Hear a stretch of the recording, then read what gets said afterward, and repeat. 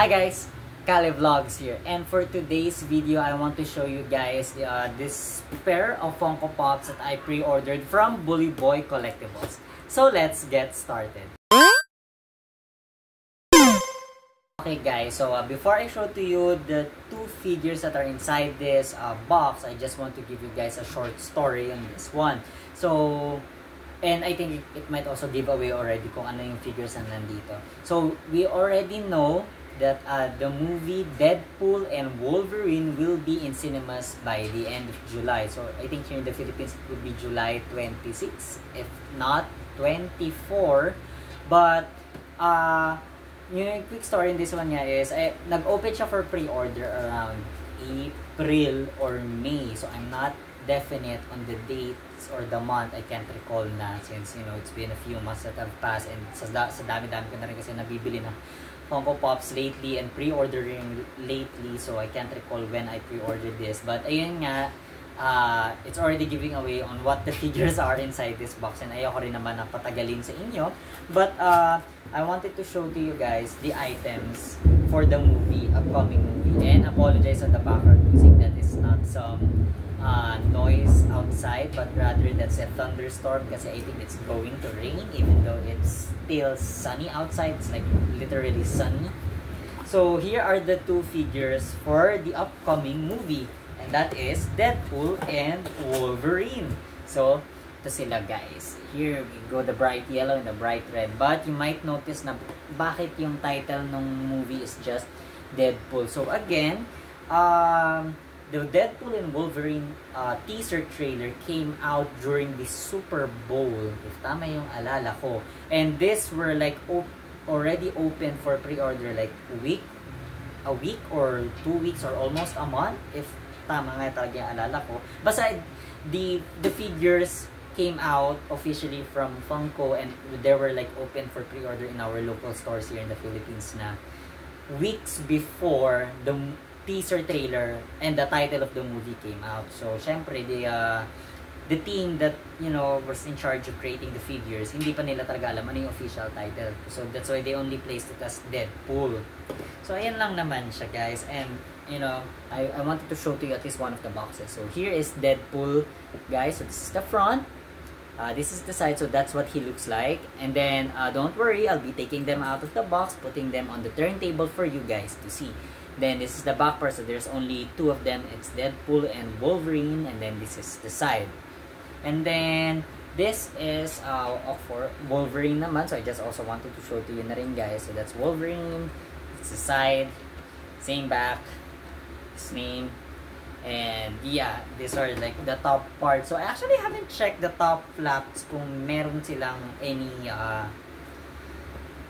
like mga surprise text or anything, kasi since there are a couple of boxes or Funko that has created through the years mga secret, it's not exactly a secret, parang pa-surprise unexpected things on the box itself na parang pag if you open the top flap, you'd see like quotations, designs or everything. Like sa mga office na Funko Pops, meron yung mga quotations or lines from the show.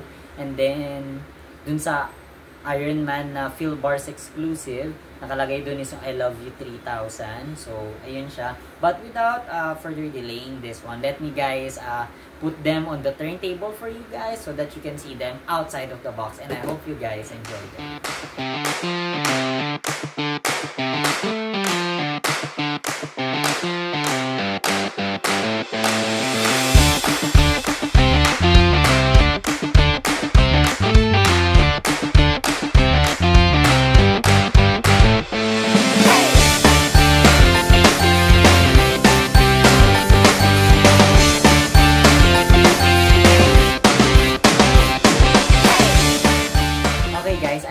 Enjoyed seeing the two figures outside of the box and me putting them on the turntable, you know, for you guys to see it 360 and then outside of the box, and you know, para makita nyo yung details ng figures. And I have to say, I really love what Funko did to these two figures right here.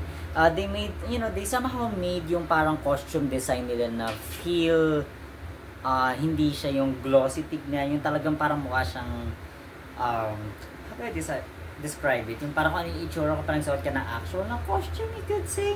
But yeah, and you know what I am most anticipated for this film, even though it's not for the, upon showing talaga, is that we'll finally get to see Hugh Jackman, who, who has played Wolverine over the years on all of the X-Men films, even the Origins itself, na, it's just one Hugh Jackman who played Wolverine. I think it's really meant for Hugh Jackman to play Wolverine. And again, we are so glad now we're getting this film, and we're going to see Hugh Jackman's Wolverine to wear the actual yellow and blue costume in the movie.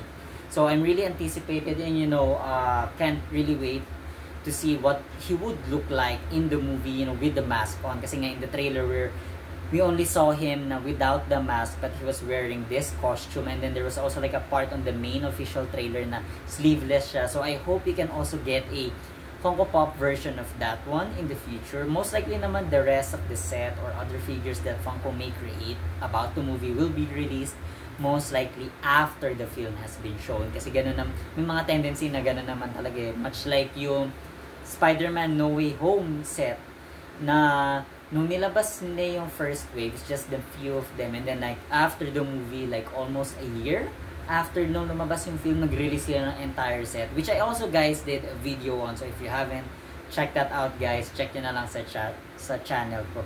But ayun lang naman, that's it lang naman for today's video, and I hope you guys enjoyed it. So don't forget to subscribe to the channel if hindi ka pa subscribe sa channel ko. Turn on that notification bell para nga naman updated ka sa mga bagong uploads ko sa future. Like the video and comment down below guys kung are you guys hyped up for this movie, or if you guys already pre-ordered this, or na-order nyo na ba siya online, or nabili nyo na siya sa store guys.